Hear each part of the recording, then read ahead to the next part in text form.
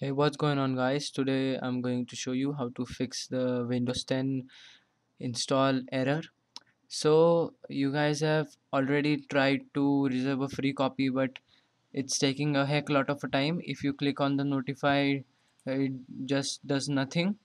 And you, I guess, you have also tried to download Windows 10, and when you download, it asks for a CD key which you don't have because you have not purchased the retail copy of Windows 10. I think Windows 10 has to recognize your CD key from or your genuine version from Windows 8.1 or Windows 7 which you have purchased, but that is not happening. So you have tried to force download Windows 10. So when you do the force download method, you get some error like this. It is failed. I have found a solution for this. Many websites have also posted a solution. uh, I think this solution is working for me. Before I just downloaded the updates were showing like in megabytes, in some megabytes. Very, it was a very small file. I was getting very annoyed because the file size was not in gigabytes, it was in megabytes, and it was very small. I don't think Windows 10 is such small, is like 4 or 5 megabytes or something. So you have to again repeat the method. You have to go to local disk C, then Windows and software distribution, then download, and then you have to delete all this again. Oh, you have to delete all this again and open command prompt. Now you have to type CMD and make sure you run this in administrator mode. And now you have to type in this code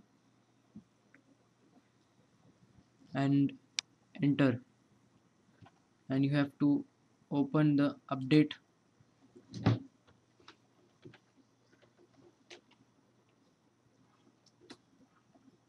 Then you have to press update now. Oh, sorry, you have to press update now. And as you can see, this is downloading Windows 10.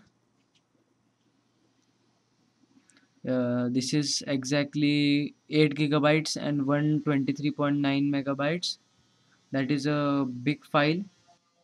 I think I will post a video when it will complete downloading.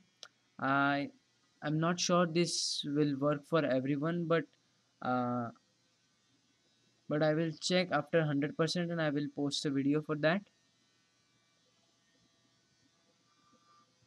I will wait for some time. I had skipped the video for a bit. As you can see, it is downloading, 99% completed. So let's see what happens. As you can see, now it is preparing for installation. It is taking a bit of time. I will pause the video. Guys, as you can see, the Windows update window has prompted up, so we can schedule it later or we can start it now. So I'm going to press the upgrade now button. So let's click on this. Now our PC is restarting. It is configuring the update. We'll be back in a few minutes. Now the PC is restarting.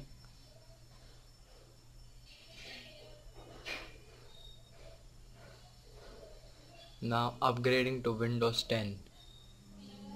So we'll be back in some time. Hey, as you can see, we have upgraded to Windows 10. Then press next.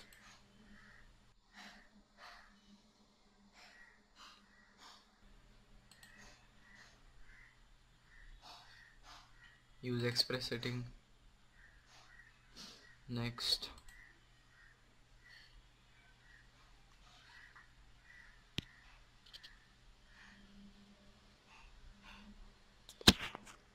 As you can see, we have successfully booted into Windows 10. So guys, thank you for watching. I know this was a quite long video, but I think it will fix your problem. And if you like this video, you can please thumbs up and subscribe to my channel. I will also be posting updates regarding any driver issues for Windows 10. So peace.